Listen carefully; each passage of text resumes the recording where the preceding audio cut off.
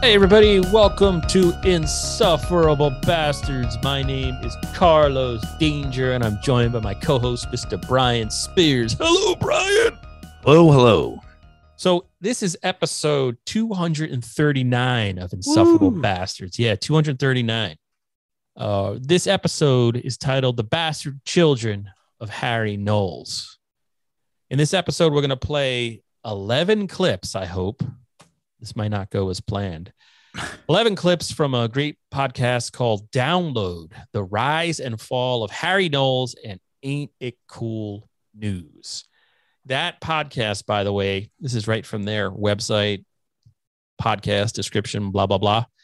Downlowd is a deep dive audio documentary, sounds fancy, documentary series that explores the morally complicated, occasionally inspiring, and often forgotten oral histories of the internet. Now, specifically, during this episode of For Insufferable Bastards, we're going to pull clips from episode 5 called The Ghost of Neil Cumpston. So one thing, like I just off the bat, you should go seek out this podcast. Again, it's Downlowd, The Rise and Fall of Harry Knowles and Ain't It Cool News. I did not think I would like this podcast.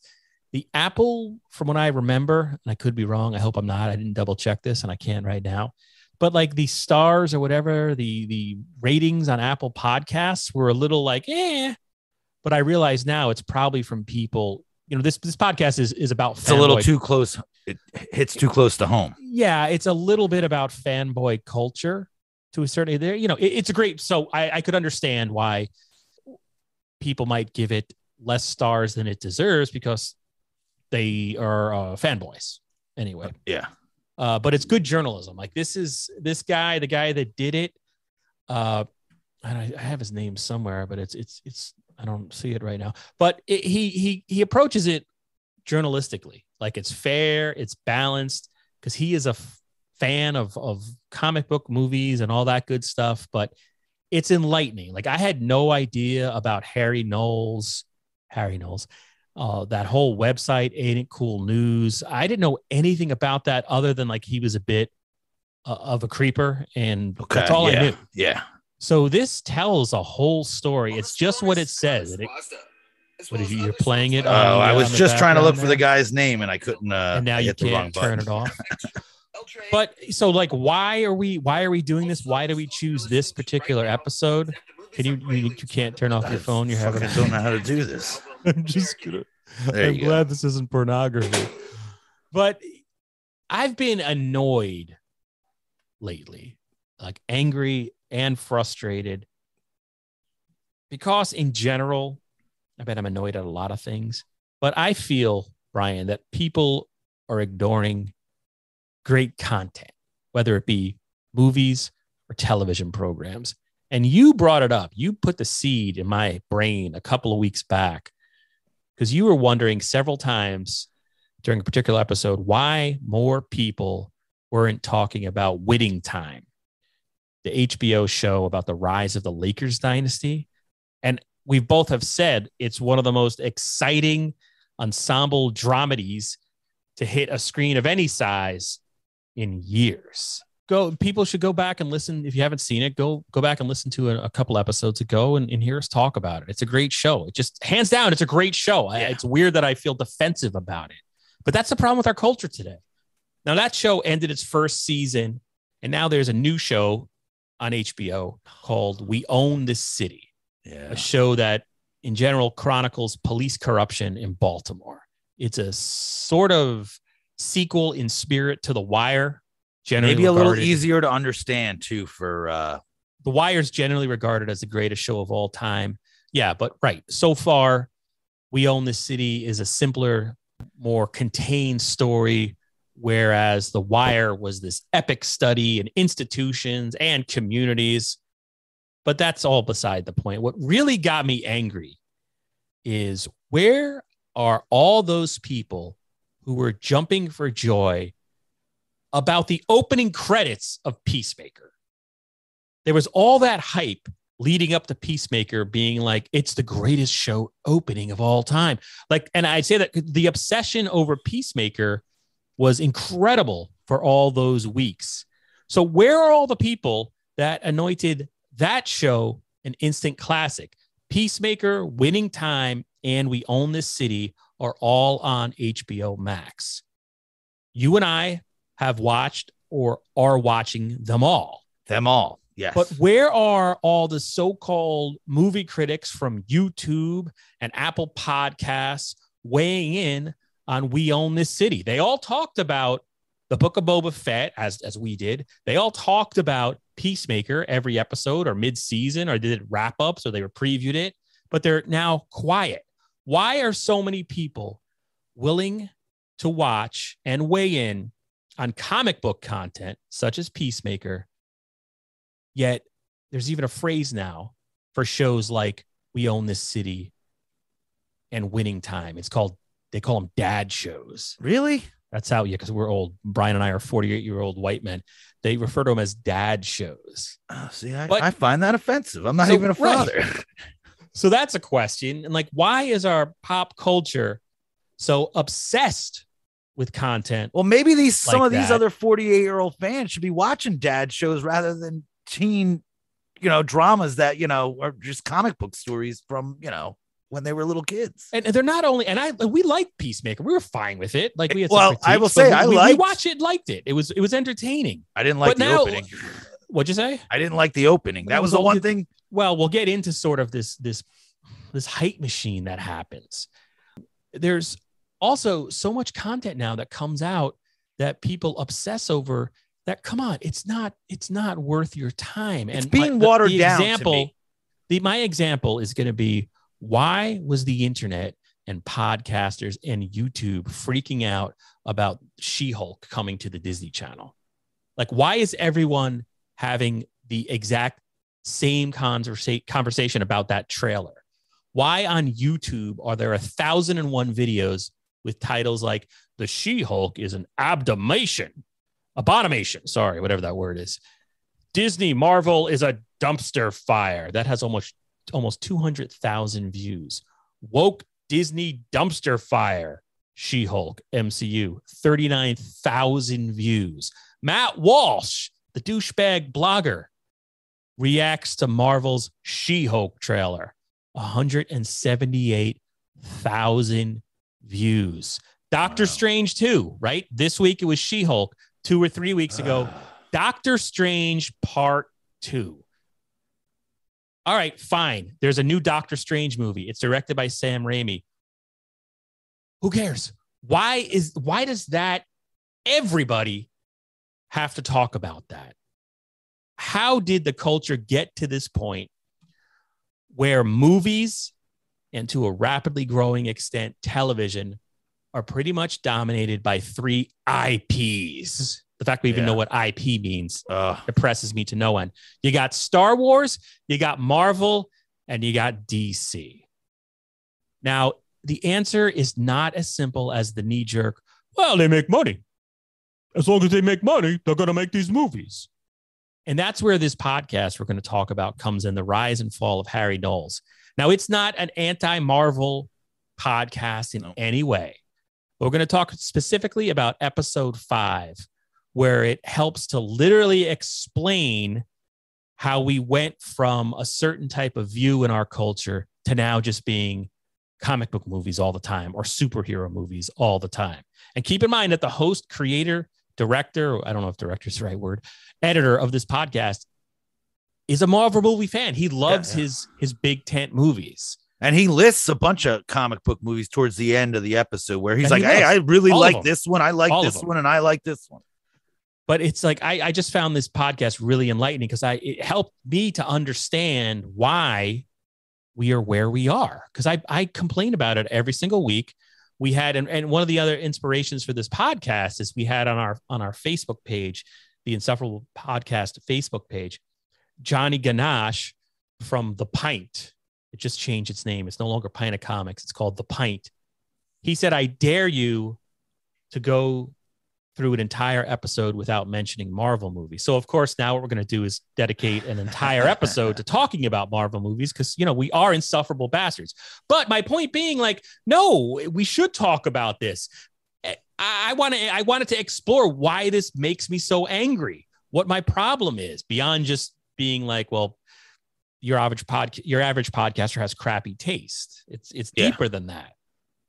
So like I'm saying, oh, and by the way, I finally got this, the podcast, the Harry Knowles podcast, the rise and fall of Harry Knowles, Downlowd, right? It's written, edited, and narrated by Joe Scott. That's the guy's name. Sorry about that. It's just hugely informative. And like I said, I never read Ain't It Cool News on a regular basis. I was aware that the Harry dude was out there, but I was pretty much ignorant of it. Brian, I think you were too, right? Did you ever read that website? I'm ignorant to what we're doing right now. I mean, I think people have sent me. What does that mean? Well, again, I don't know what the heck, how to set anything up. It took me a half hour just to turn the damn computer on just to start before. I don't know anything. I don't go to any sites. But I mean, people would send me like, hey, one of my movies got on Ain't It Cool News. I guess, that actually, and I don't mean to interrupt you, but yeah, we should talk for a second about our own backgrounds, right? Because that plays a part, because I was working in newspapers when Ain't It Cool News came around, right? I graduated. I mean, I've been now a reporter continuously, full-time employed without any break for 24 years, right? Since 1998. Brian's a special effects makeup artist who's been doing it even longer than that. Yeah, so when Ain't It Cool News came around, well, I was trying to learn how like local government works and how to like report. It wasn't as we've always been movie fans. So like Brian and I have always been movie fans. I think in this period in our lives that this podcast talks about, we were busy trying to get into our professions and try to find some stability and try to pay the bills and ham and egg it in and all that good stuff. But Brian and I, we grew up together, literally. Yes. We did a high school newspaper movie review together in 1990. I did movie reviews in high school. We still get people that like remember our reviews. Well, one person, and that was a couple of years come back. on, let's just, make it sound bigger than it is. But like, I was a guy, and I should say this, like I knew who my local movie reviewer was. I knew who Marshall Fine was, right? In addition, like I have the 1990 Roger Ebert movie Home Companion behind me. I would get that every single year. I loved movie critics. I loved reading the Daily News, the New York Post every day, the New York Times on Sunday, specifically for the movie reviews. We both would read Fangoria, Premiere, later Film Threat, Movie Line. Remember, Joe Queenan was a writer. So we were, I don't want to be like esoteric or conceited, but we were like students of movies. Like we watched a lot of movies. Oh, yeah. We were obsessed. Were we geeks? I guess so. I don't know. But we never read comic books. I read comic books when I was a little kid, real little, like first grade, second grade. I had the Pope John Paul comic. I have one comic that's apparently worth money. I had an early Wolverine. Yeah, I had a Wolverine #3, if I believe correctly. I read them. I read them passively. And I only say that to establish our own backgrounds, right? So I'm still a reporter, and Brian is a special effects makeup artist. So we kind of missed this. That's why I thought this podcast was a learning experience, because I was in newspapers seeing newspaper reporters get laid off all the time. And when they had professional movie critics, I saw that disappear. I knew, okay, the internet's coming and they're doing layoffs and they're not hitting revenue anymore, but I more blamed it on the corporations. I had no idea what was happening in this other world with sort of, I don't want to, well, I'm going to say it, like scummy sites like Ain't It Cool News. Well, I knew from our friend Glenn that it was out there, but this was a learning experience for me, this podcast and this episode specifically. I always say this. I can't trust a guy who loves a Jason movie if he's never seen The Godfather. He could still love Jason, but he's never seen The Godfather.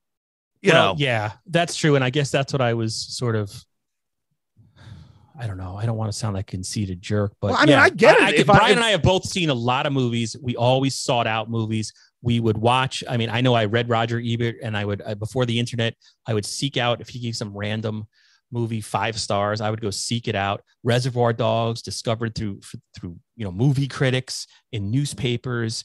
It was really, all the different movies. Fangoria, Henry Portrait of a Serial Killer. Yeah. There was a whole ecosystem out there where you could discover all types of different movies. And you're right, it wasn't just waiting for the next Friday the 13th to come out. And we were horror fans too. Yeah. And this podcast sort of talks about that change. This podcast for me helped to give me a better understanding of how the culture got to the point where we are now, where it comes with this obsession with superhero movies, how like there's thousands and thousands of podcasts out there about MCU and this and that. So I guess what we'll do is I was going to play some clips from episode 5, right, of Download, The Rise and Fall of Harry Knowles and Ain't It Cool News.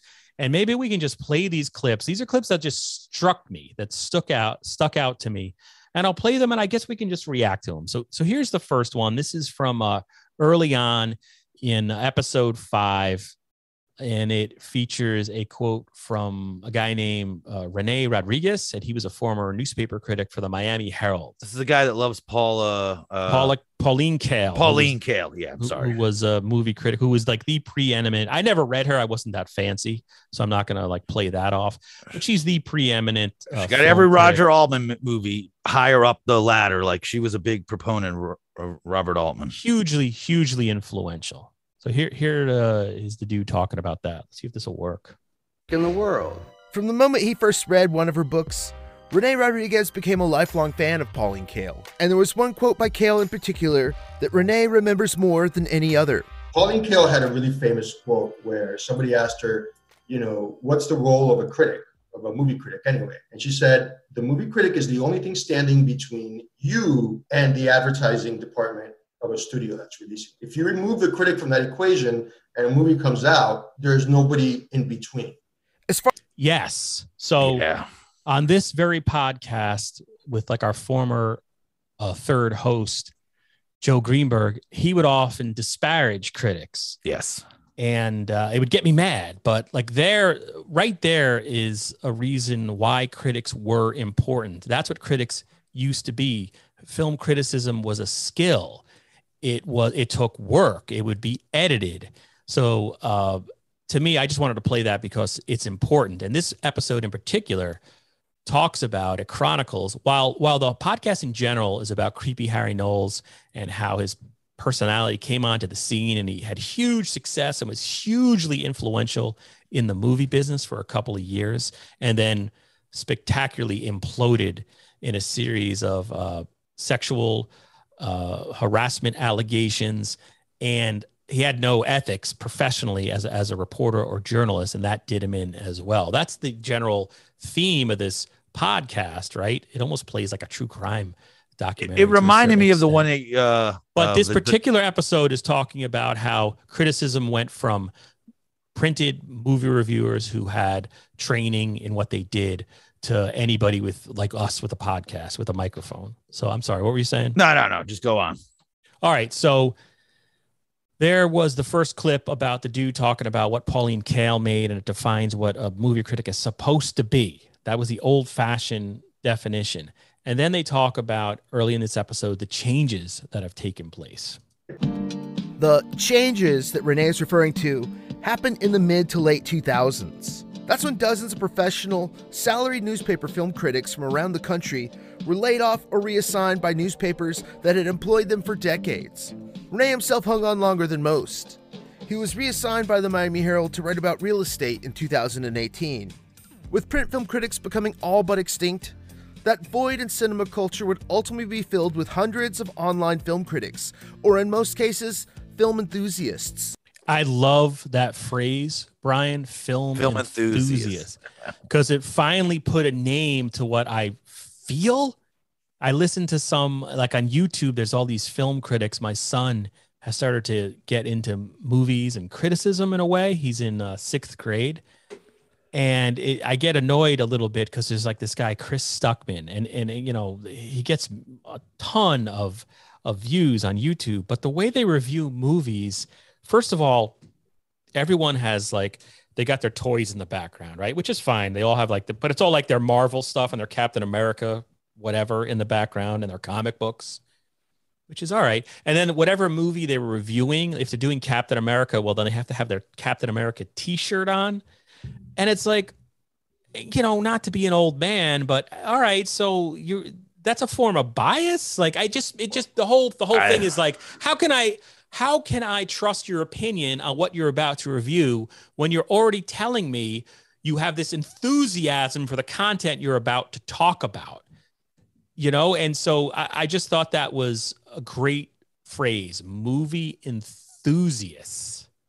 And then the next clip I was going to play, they start to talk about how you had all the print reporters get laid off, and television as well. Yeah. Even like local news guys. It's not just, but you know, the print journalists, there were a lot of them. Every local newspaper, no matter the size, had a movie reviewer. And I should say, like, I did that stuff. You know, I worked at, in on these years, I worked at a weekly paper. I was a government reporter, but I also finagled my way into writing movie reviews. And just to give you a hint or an idea how difficult it was to even get into that line of work, I was at a weekly. We were owned by the Daily. Their critic was, one of them was the guy, Marshall Fine, who Brian and I got an award from for writing movie reviews, right? It wasn't greeted warmly when I started to write movie reviews for the weekly that was owned by the Daily. Like that didn't go over well. And eventually I was asked to stop. Because you know and I'm sure competitive within there. That's how like important the job was.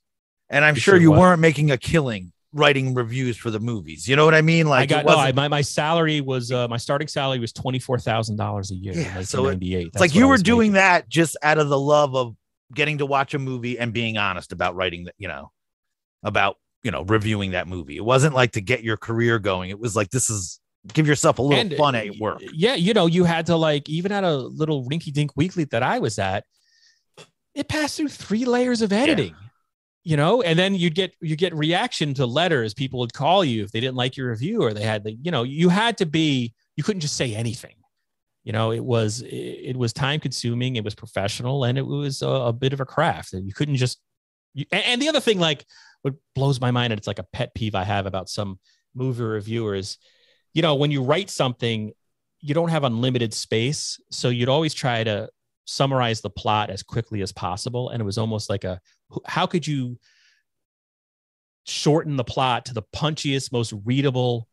It's summary. Like a pitch. You want a pitch. It's got to be like the movie plot doesn't pitch. Matter. People, you're not going over the movie. You're just trying to recommend, you want to give you don't want to give it away, but you want to tell people what the movie's about.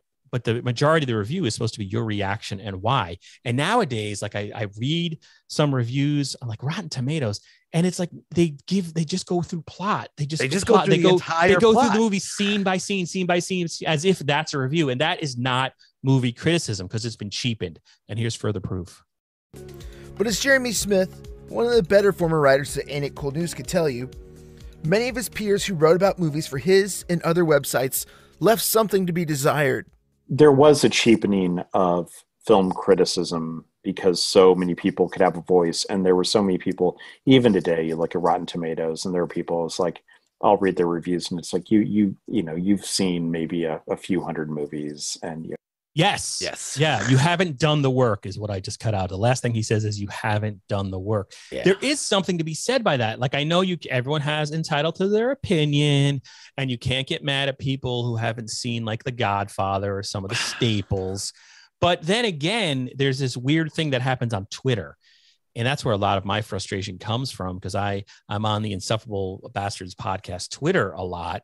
And, people will say, listen, you can disagree with me about a movie, but if you haven't put in the time and seen the whole, like every damn movie made in the 70s, or at least hit all the high points of it, you have no right. Don't tell me my taste stinks. Yeah. If you've never seen a whole bunch of movies, and if you're seeing it for the first time now, and then you're telling me, well, I didn't really like that. Well, that's because you grew up wrong. Your tastes are warped. If your whole life is eating Takis, and that's all and then you have a steak, it's going to be weird to you. Yes. And it really bothers me. There's this, and the other thing I have with like just the internet and modern criticism in general, and Rotten Tomatoes specifically, is the arrogance of people who just think their poop doesn't stink. The problem with film enthusiasts is in this next clip, where I love that phrase, film enthusiasts, who have sort of gotten to this place where we're all talking about the same thing. I think the problem I had with the fanboy reviewers is that they didn't become more critical. because they stuck to the kinds of films that they liked instead of being, well, like a generalist like me. That's film critic Betsy Pickle. From 1984 to 2008, Betsy reviewed movies for the Knoxville News Sentinel. So I just wanted to credit her. Yeah, but how great is that, Brian? You were saying that too. Yeah. Like the whole thing with like the problem with what we see nowadays with podcasts and film reviewers on YouTube, especially the new media guys, especially who aren't maybe affiliated, is that they're all waiting for the same thing to review. It's the same movie they're reviewing again over and over and over and over and over again. But they're into the movie that is marketed to be the lowest comment. Like the movies they're in love with are so corporate driven too. See, I have an issue too. I think a lot of this is some of these movies, these big tentpole movies, are not directed movies. They're made by committees. A director, like everyone brings a big deal about Sam Raimi being the director of that Doctor Strange movie. Sure, he's the director, but he's not the one that called all those shots. There's executives above him that told him exactly what to do. Sure, he picked the lenses and created the scenes. But if he would have veered off in a weird direction, that's why you hear all these people, these big franchise movies getting fired. Right. And then with Doctor Strange 2 specifically, and I'm speculating, I have not seen the movie. No, me neither. But, you know, it's like, is it a Sam Raimi movie? Sure. Did he get paid a lot of money for that? Sure. Did he have final cut over it? No. Was he told? And I think he's even said, like, what did he have to get certain things in there? Yes. And we'll talk about Doctor Strange towards the end of this podcast, because it's interesting to read some of the reviews of that movie. But yeah, is that a Sam Raimi movie? I don't know. The other thing about Sam Raimi is like he made Evil Dead. He never listen. I'm as the horror guy of the podcast. He never wanted to make horror movies. He made a horror movie one time. It did incredibly well. It probably pigeonholed him into a career in the beginning that he wanted out of. Yeah, he wanted to make different movies. I'm not saying he didn't want to make, and I don't know if he wanted to make Spider-Man at that time. I would say, like, if somebody gave Sam Raimi $100 million to make a superhero movie and then walked away, I'd be willing to. I would greet that less skeptically. Is that a word? Skeptically? I would greet that with less skepticism than I am with Doctor Strange 2, because I don't care about Doctor Strange 2. I'm not interested in it. It's no different than like Moon Knight, which I just watched the whole thing of, and oh God, that was so awful. What'd you say? I'm trying to You're get trying through to, that. yeah. It's just, listen, that's the other thing.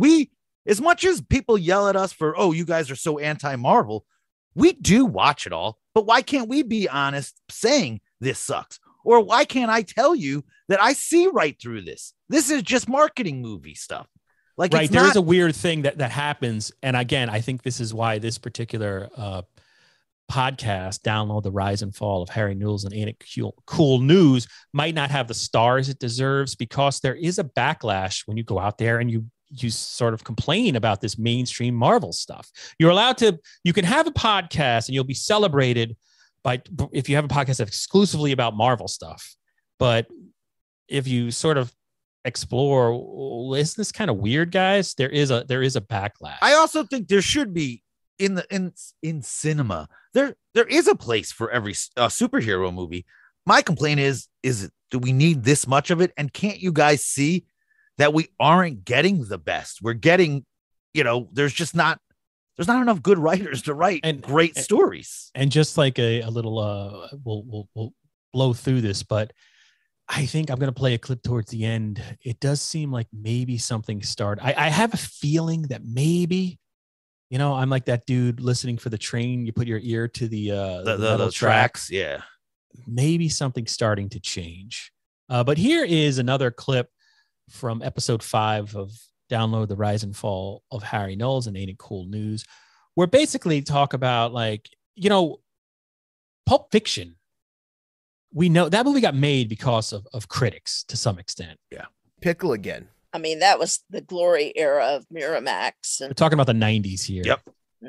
Fine Line and so many good movies. Miramax and Fine Line were among the film distributors that devoted themselves almost exclusively to independent and foreign films. Movies created by filmmakers as popular as Quentin Tarantino, Gus Van Sant, and Steven Soderbergh. They also distributed films by lesser-known but extremely challenging auteurs like Todd Solondz, Harmony Korine, and Terry Zwigoff, nearly all of whom produced films that could no longer be made today. in part because of the subject matter of their movies, but also because the systems for financing, distribution, and marketing have all but completely disintegrated. So I know, Brian, you've made that point before. Hey, do you remember, like, you and I went to a Todd Solondz movie, Happiness, I want to say, in a theater, like in an art theater too. So that's what I'm saying. And listen, I don't think I think we both walked out of there asking, like, what did we just watch? It's a very weird movie. But yeah, those one or two theater art houses there, I mean, at least as far as I know, maybe they still exist in Manhattan, but they're pretty much gone. I used to go alone a lot in like my last year of college, my first couple of years of college. I would just wander around and, see all these like weird documentaries at these random places. And those are all gone as well. And yeah, you could see there was a whole buffet of these movies. You could argue, I get that it still exists to streaming to some extent, sort of. But if you look at Netflix, it's definitely not on Netflix. I just had a filmmaker over my house on last Saturday. We're talking about making a movie together. Here's the thing: there is a huge world out there, but the problem is people will only scroll. Most people won't hit the search button and type the movie in. They will scroll. So if your movie is is past like a certain point, people aren't scrolling that far. It's out there. It's out there to find, but it's almost like that's where, we always talk about the longing of a video store. You could walk and physically see it. We are so overloaded. When you look at your TV screen, you have 4 rows of movies. You have to go left or right to get to more of them. But you don't see something soon enough. You just go down to the next heading, the next category, and scroll to a certain point. Yes, there are a ton of great movies out there to get and watch, and with a ton of variety. But I actually think you have to look more because there's so much out there. It's very tough to get. And the other thing going on, and this podcast episode talks about it to some extent, and some other episodes as well of this particular podcast, the Harry Knowles one I'm talking about, not us. But there's also this pressure from website writers, and I would even say in like little podcasts like us. We all want to talk about something that people are interested in, to get clicks on. I think about it. We did. What was that one right before the CT Horror Fest in 2020? Just earlier this year, the Malignant.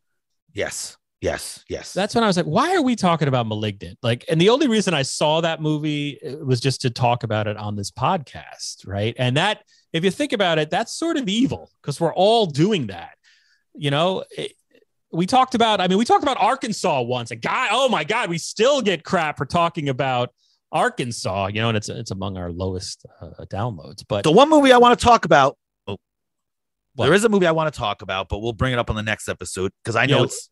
Let's try to keep one episode. Yeah. What were you can name I just want to do X because I know we both disagree on it, so I want to talk about that, and that's a new movie. But again, that's a new movie no one's talking about. Well, yeah, nobody wants to talk about X. Nobody wants to talk about, like we said, like there's. It seems like we might be entering at least another golden age of dad TV, allegedly, whatever you want to call it. But the other thing here's another clip, and this is probably not news to anybody, but Patton Oswalt famously was on Parks and Rec. Well, this was news to me. This thing. Well, no, I'm not going into. All right, so Patton Oswalt. Yeah, I had no idea that Patton Oswalt was a ghostwriter under the name of Neil Cumston on Ain't It Cool News, and basically he would write these outrageous, politically incorrect, vulgar reviews of movies mocking Harry Knowles, who seriously wrote bizarre, horribly written movie reviews. And I guess most famously, and I had no idea, Blade 2. Jesus. He describes Blade 2 and Guillermo del Toro as a sex act, as cunnilingus, right? Which is it's just so bizarre. But so yeah, that go listen to this podcast if you don't know any of that. But Patton Oswalt also famously was on Parks and Rec, and he went through this whole, and at the time it was just like, look, this geeky like rant filibuster he did at a local town hall meeting, right?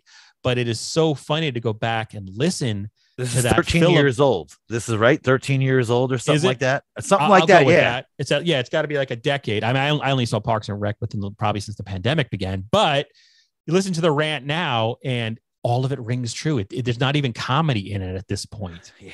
I should note really quickly that Patton Oswalt declined to be interviewed for the story, which is a shame, but also understandable. Even if his work as Neil Compton was intended purely as satire, Patton has clearly grown a lot in terms of his work as a comedian. He probably has zero interest in revisiting this chapter from his past. But if we did talk, I would have asked Patton if maybe he was channeling the ghost of Neil Compton in the character that he played on the Town Hall Filibuster episode he did for the NBC sitcom Parks and Recreation. The following is an outtake of the filibuster Patton gave in this episode. It was during this filibuster that Patton describes the potential of a Disney-produced crossover between the Star Wars and Avengers franchises. We see Thanos, who was the villain teased at the end of the first Avengers movie. Now, Thanos, as you know, owns the Infinity Gauntlet, which has the Time Gem, the Mind Gem, the Power Gem, the Space Gem, and the Reality Gem. If he holds the Reality Gem, that means he can jump from different realities. This will be our link to the Marvel Universe from the Star Wars universe. Filmed in 2013, Oswald's unhinged tirade is a clear vision of Hollywood that appears to be manifesting in our reality nearly a decade later. And not appears. I mean, this is happening. That is, if you look at the reviews, and we'll talk about this again in a couple of minutes, if you look at the reviews of Doctor Strange, each one of them begins like that quote unquote unhinged rant. That's reality. Yes. It's also a sadly accurate depiction of much of the cinema discourse that began to shift into the mainstream in the late 2000s, when most full-time newspaper film critics lost their jobs.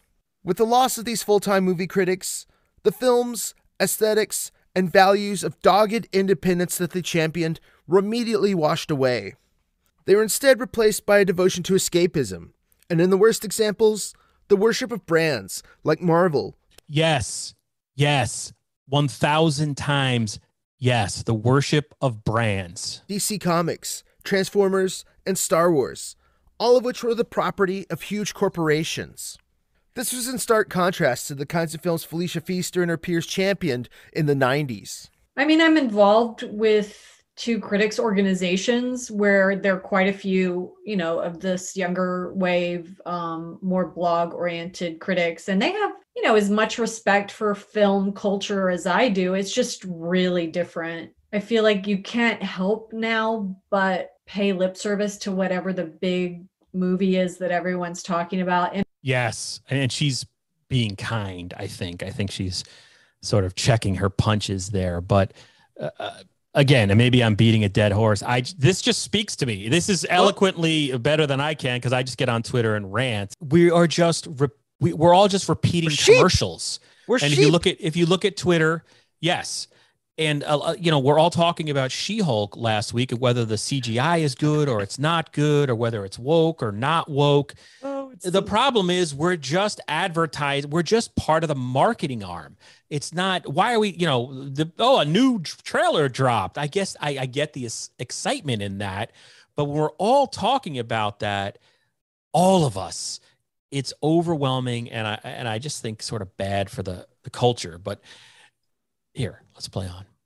And that's it? With dozens of professional newspaper critics taken out of the picture entirely, many of the amateurs that remained were the children of Harry Knowles, internet movie critics and journalists, many of whom would be referred to as bloggers, who wanted to make as big of a splash as Knowles did with Ain't It Cool News.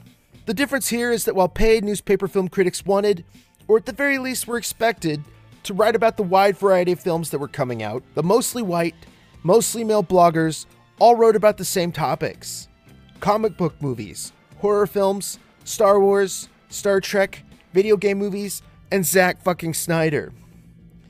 It's a huge part of the reason I feel we all now live in a cinematic universe, or cinematic universes rather, that were created in some part by Harry Knowles, where our conversation about cinema feels completely obsessed, or perhaps even capped, by just a handful of big budgeted movie franchises, where major directors like Martin Scorsese, Ridley Scott, and Jane Campion are only widely discussed because of the fact that they have all come out and said that they don't care about Marvel or superhero movies.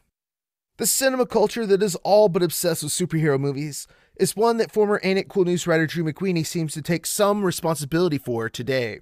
When you look at where we are pop culture now, what world are we in where Into the Spider-Verse wins an Oscar, where that movie gets made? Although, I mean, that's a pretty good movie. I'm not sure why he uses that one specifically, but I guess he's saying it was such a Well, see, inside in the weeds inside baseball. I think that's a great movie. But here's the thing: I don't think the company had the balls to actually make it live action and make a black Spider-Man. Like, it works in animation and it's safer. Like, if that's what I'm also I kind of feel like I wish all superhero movies were made the way Into the Spider-Verse was. Well, let's just play it out. Okay. Where there is a world where the mainstream not only gets the multiverse, has not only seen enough Spider-Man to know the difference between them, gets the whole playful.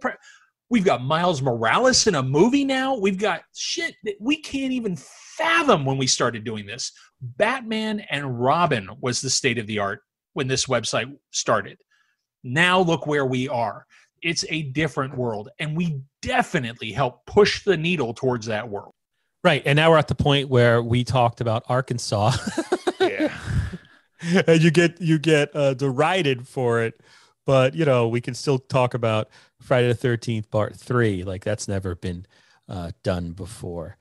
So there's another clip I want to play real fast where they talk about what is a movie enthusiast, which I just love that term because I think that's what we're all becoming, just movie enthusiasts.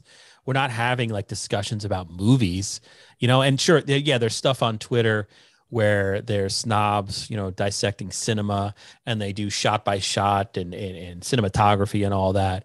But all in all, we're all just reacting to commercials. Going back to that movie today is a bit of a mixed bag. The cast was... He's talking about the first X-Men movie. Great, especially Patrick Stewart and Ian McKellen as Professor X and Magneto. Plus, the discovery of Hugh Jackman as Wolverine was a revelation, but the very first X-Men film could have been much, much better. However, you would never guess that by reading Harry Knowles' first review of the film. This film is our pilot to the Marvel Universe. In my opinion, this is the most... I'm just going to say, I'm interrupting. This is Carlos Danger, by the way. Harry Knowles... he throws F-bombs around. It just bothers me. It just bothers me. It's creepy. It's creepy when you throw this many F-bombs around. Accurate adaptation of a comic book to film that I have ever seen. Sure, the costumes are different. And it's like a thing that fanboys do. But folks, that is just about it for me. Harry would go on to write a whole second review of X-Men, only to lavish more praise. But not only that, he also hit fans of comic books, as well as movie producers, with what amounts to basically a ransom note. It isn't perfect, but damn, it's close enough. It's a start in the absolute right fucking direction. And if this movie makes money and it moves forward, then you know what? We might never see another fucking Batman and Robin embarrassment. Perhaps Hollywood will realize that you can invest more than $100 million in this type of film and make something great beyond all belief. What you're hearing now is not an example of film criticism. It was what would later be called film enthusiasm. Film enthusiasm is a catch-all phrase that would describe the writing of many online movie journalists and bloggers like Harry Knowles. Using the threat of more films like Joel Schumacher's Batman and Robin as leverage, Harry is basically saying to support this film for the betterment of a burgeoning Marvel universe. Yes. Yes. What is that? What do the kids say? Yes, queen. Yes, queen. Right? Isn't that amazing? Have you heard that, Brian? Did you make it that far? Oh yeah, I've listened to this whole episode. I'm just started re-listening to the beginning.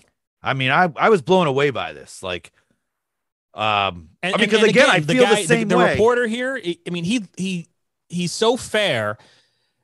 He likes these movies that he's talking about here. He's not like us or like me. I'm not going to talk for Brian. I hate these Marvel movies, but this guy likes them, and I don't know. I just really like this. I interrupted you. Sorry. No, I was going to say the same thing. We're on the same page here. I do definitely like a superhero story a little, probably more than you, but I just want a good story. I do think there's too many made. That's my big thing. And I think it waters down our content and our story. And I think we dumb it down to make it listen, man, here's the problem I have.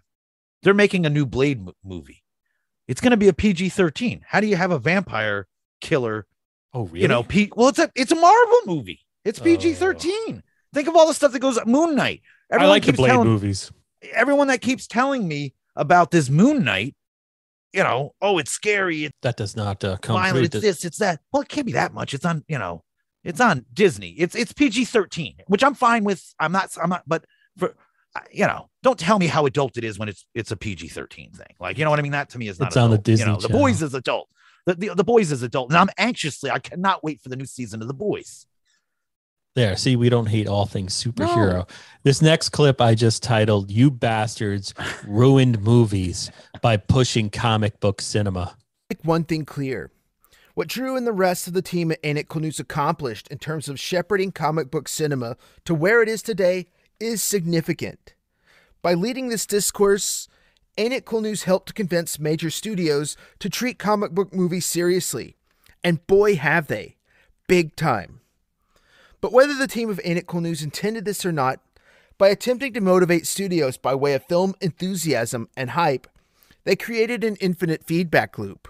As Ain't It Cool News rallied for comic book movies that were increasingly loyal to their source material, studios gave them what they wanted.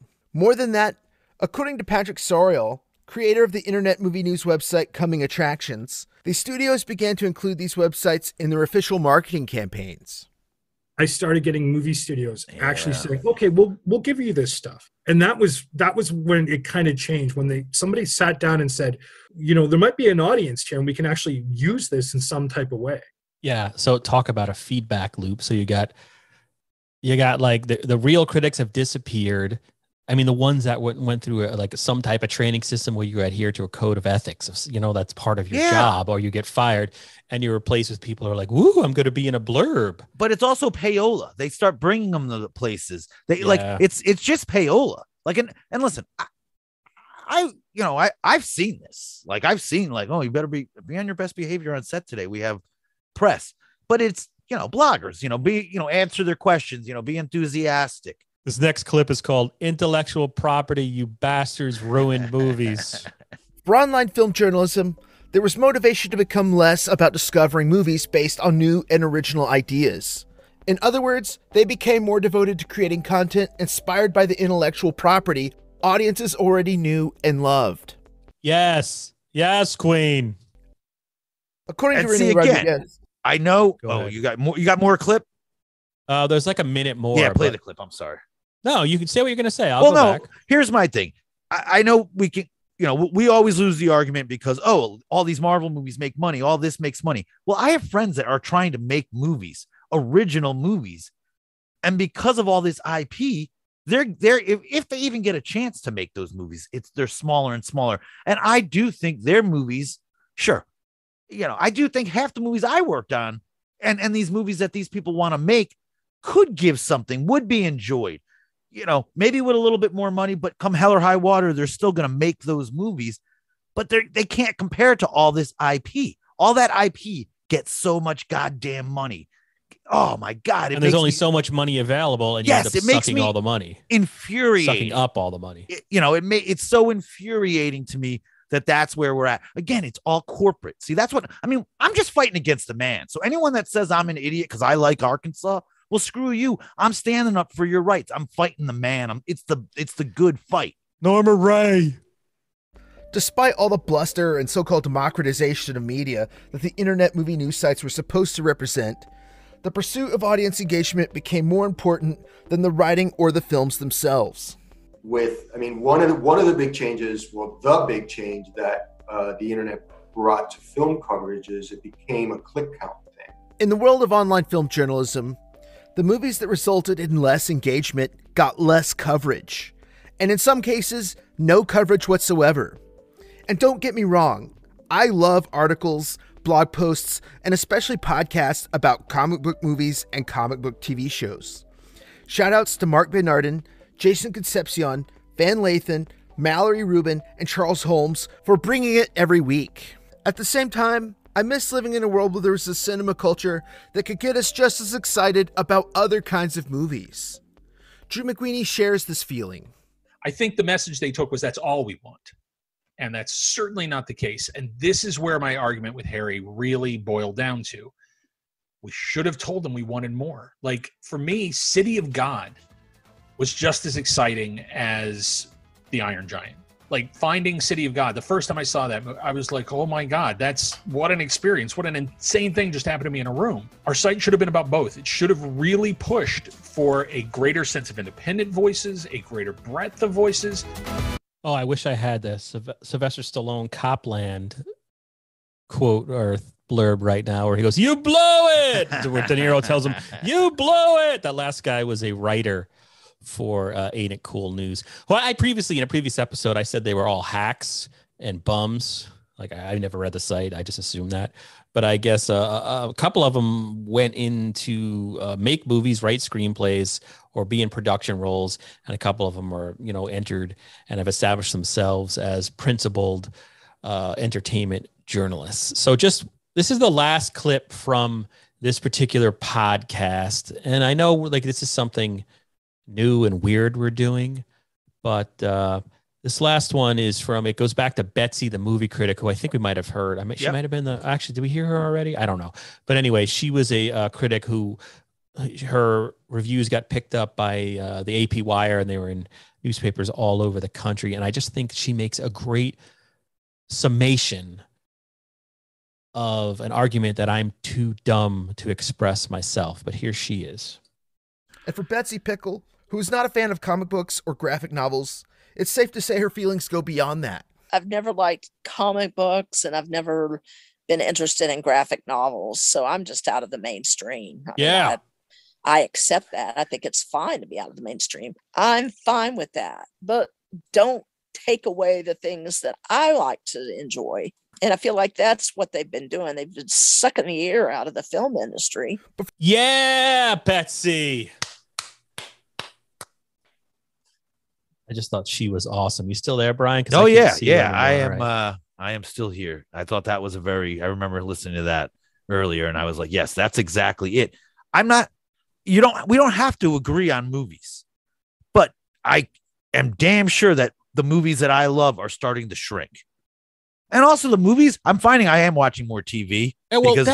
Yes. And again, I was not a huge TV guy, but I am finding I'm more of a TV guy because the format is, the storytelling is happening there. I am not seeing, the Sidney Lumet died.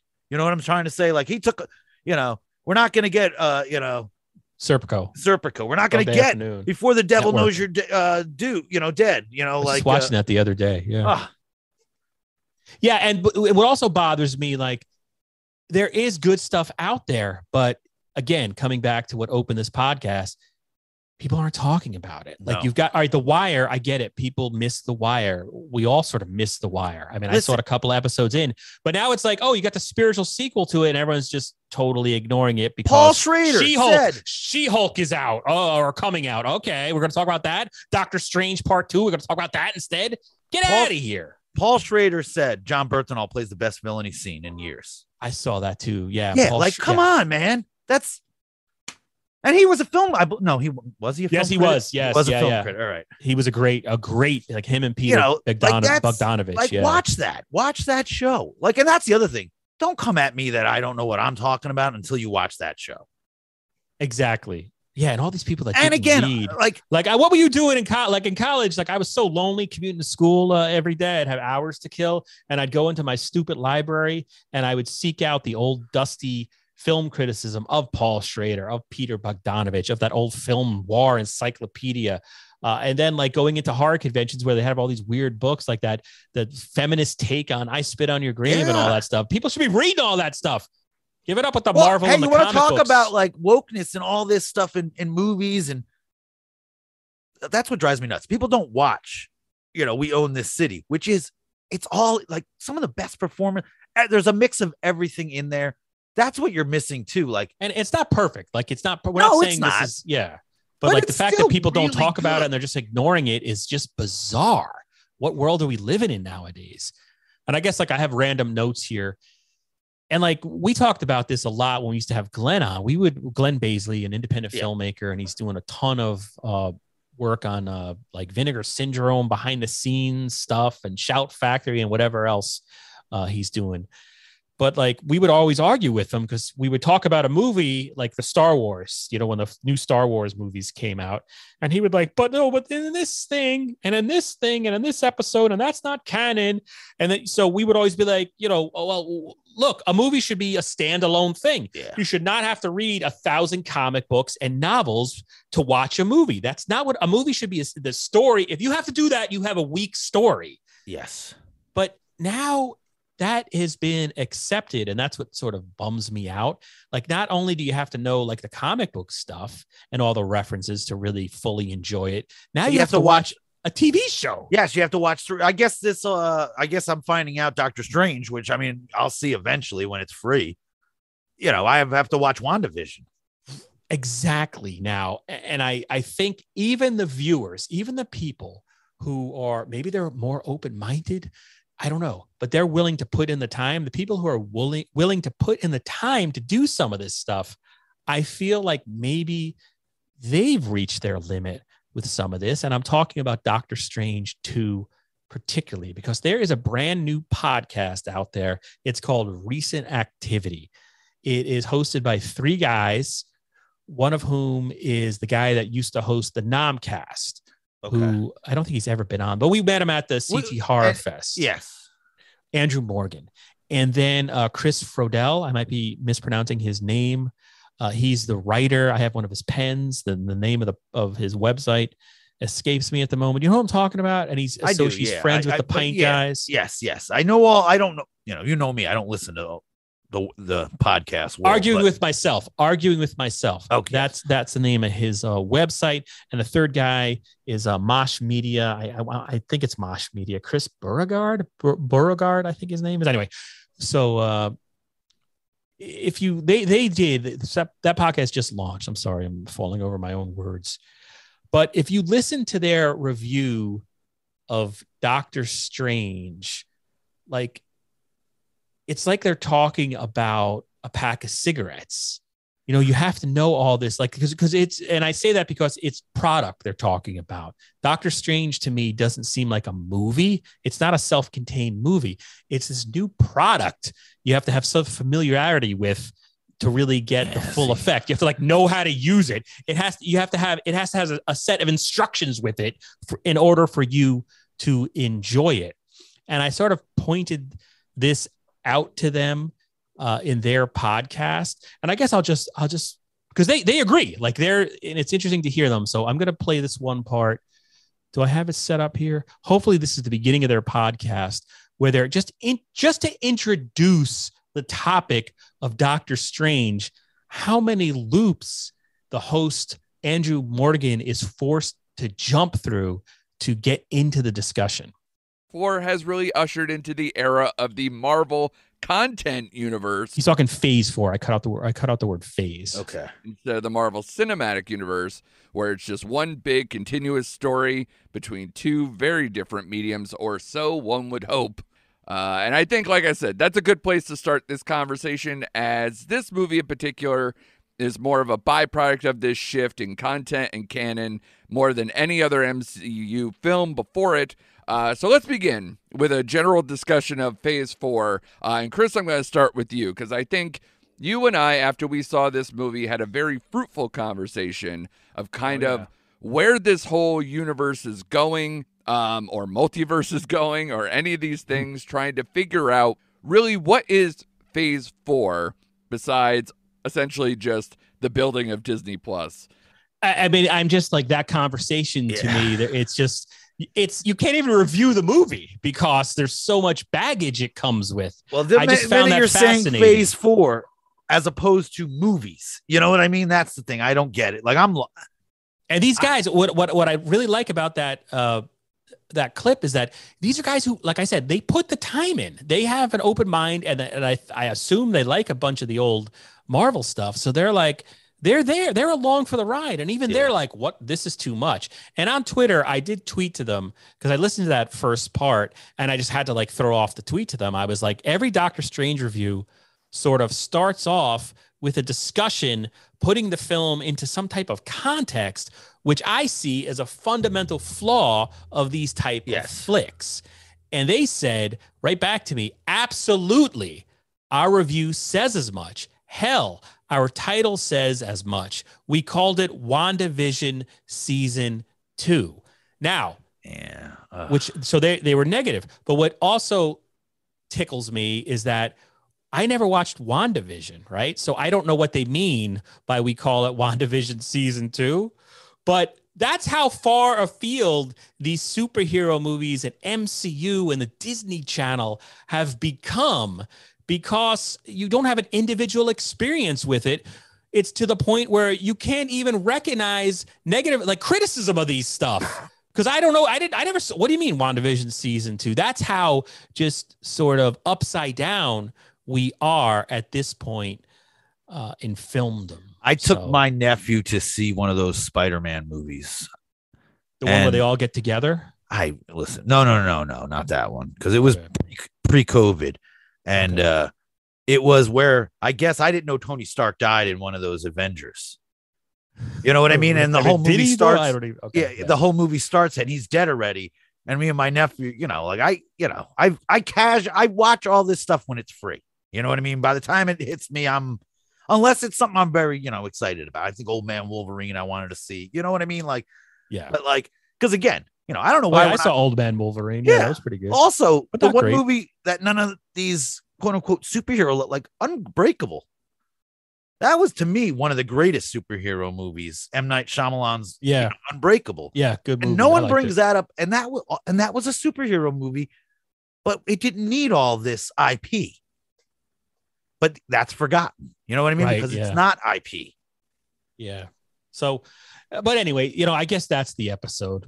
We could go, we've talked about like the soullessness of it and all that kind of stuff. But I just wanted to, I thought, like, instead of me just ranting about it, I just wanted to use the, I thought, well thought out, well researched, and well said statements and interviews that have been featured in Downlowd, The Rise and Fall of Harry Knowles and Ain't It Cool News, by the dude who, I don't know, where is his name again? What was his name? Joe Smith? Joe Scott. Yeah, Joe Scott. So a shout out to Joe Scott out there. And I guess the podcast came out, I think, earlier this year. We're sort of late on this, but please, if you like Marvel stuff or you don't like Marvel stuff, either way, listen to this podcast. It's very good. So I guess that's it, Brian. Yeah, I don't know what else to say other than I'm Carlos Danger. And that's Brian Spears. Hey. And this was Insufferable Bastards. We'll see you next time. Later. Now the music will play.